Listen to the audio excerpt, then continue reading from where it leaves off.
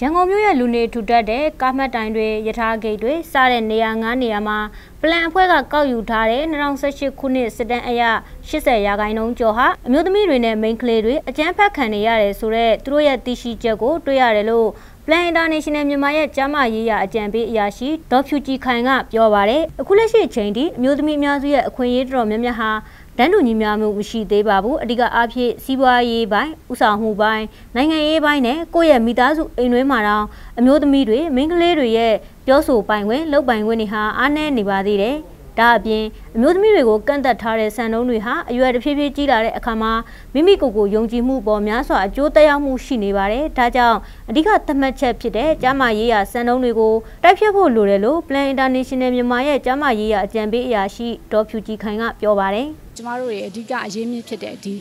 ကျမရေးရာပုံတွေသတ်မှတ်ချက်စံနှုန်းတွေကိုတိုက်ဖြတ်ဖို့လိုတယ်လို့ကျမတို့အခုချိန်ကစပြီးမူဝါဒတွေ policy တွေမိန်းကလေးတွေနေရာရလာအောင်လှုပ်ဆောင်ဖို့အားလုံးနဲ့အတူတကွလက်တွဲပြီးလှုပ်ဆောင်မှုလိုပါတယ်ရှင်။ကျမတို့တွေဒီမိန်းကလေးတွေနဲ့အမျိုးသမီးတွေအမျိုးသားတွေရောယောက်ျားလေးတွေရောအပါဝင်သူတို့ဓာတ်တွေကိုဘယ်လိုများသတ်မှတ်ယူဆတယ်လဲဆိုတော့ကျမတို့ထုတ်ဖော်ပြောဆိုနိုင်တဲ့နည်းလမ်းတွေလည်းရှိပါတယ်။နောက်ပြီးတော့ girl state ကိုဘာလို့ခေါ်တဲ့အမျိုးသမီးများဦးစီးခေါင်းဆောင်မှုလွှဲပြောင်းရယူခြင်းပေါ့နော်မိန်းကလေးတွေခေါင်းဆောင်နေရကိုဝင်ကြည့်မယ်ဆိုရင်အဲ့တော့မိန်းကလေးတွေကိုယ်တိုင်ကလည်းသူတို့မှာအရေးချင်းရှိတယ်ဆိုတာကိုနားလည်လာမယ်။တခြားသူတွေကလည်းမိန်းကလေးတွေကခေါင်းဆောင်နိုင်ပါလားဆိုတာကိုလက်ခံလာမယ်ပေါ့နော်။ဒါကခေါင်းဆောင်မှုပိုင်းနဲ့မိမိကိုယ်ကိုယုံကြည်မှုတွေဒါမျိုးတွေကိုကျမတို့ကမြင့်တင်ပေးမှာပါရှင်ထိုနည်းအားဖြင့်ပေါ့နော်။ပြည်တွင်းမှာရှိတဲ့အလွှာတီးတီးကမိန်းကလေးတွေနဲ့လူငယ်မျိုးသမီးတွေကိုသူတို့လိုချင်တဲ့ဘဝကိုစွမ်းဆောင်ရည်နဲ့ယုံကြည်မှုများဖြင့်မိမိကိုယ်တိုင်ပုံဖော်တည်ဆောက်နိုင်စေဖို့မြန်မာနိုင်ငံဖွံ့ဖြိုးရေးကိုအထောက်အကူပေးနိုင်တဲ့ခေါင်းဆောင်ကောင်းများဖြစ်လာစေဖို့ရည်ရွယ်ချက်နဲ့ Get Equal Campaign တန်းတူညီမျှမိန်းကလေးတို့ဘဝ69ရက်တာလှုပ်ရှားမှုကို Plan International မြန်မာက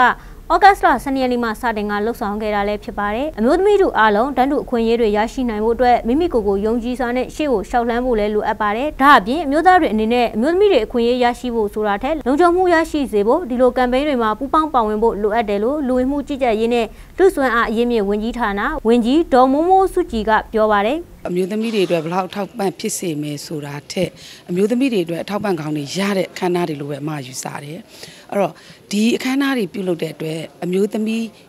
ဒီထက်အမျိုးသမီးတွေကြီးပဲရနိုင်တဲ့အခွင့်အရေးများမဟုတ်ဘူး။ဒီအမျိုးသမီးတွေရဲ့ဘဝလုံခြုံရေးတွေအမျိုးသမီးတွေရဲ့လိုအပ်နေတဲ့ဒီသူတို့တက်ရောက်နိုင်တဲ့လမ်းတွေမှာပိတ်ဆို့နေခြင်းမရှိအောင်ဆောင်ရွက်ပေးနိုင်မှုအတွက်ကလည်းအမျိုးသားတွေပေါ်မှာလည်းအများကြီးမူတည်ပါတယ်။ဒါကြောင့်မို့လို့အမျိုးသမီးတွေဘဝလုံခြုံမှုအတွက်ဆိုလို့ရှိရင်အမျိုးသားများကလည်းဒီလိုအခမ်းအနားတွေမှာတက်ရောက်ဆွေးနွေးပေးခြင်းဖြင့်အမျိုးသမီးတွေဘဝလုံခြုံမှုကိုသူတို့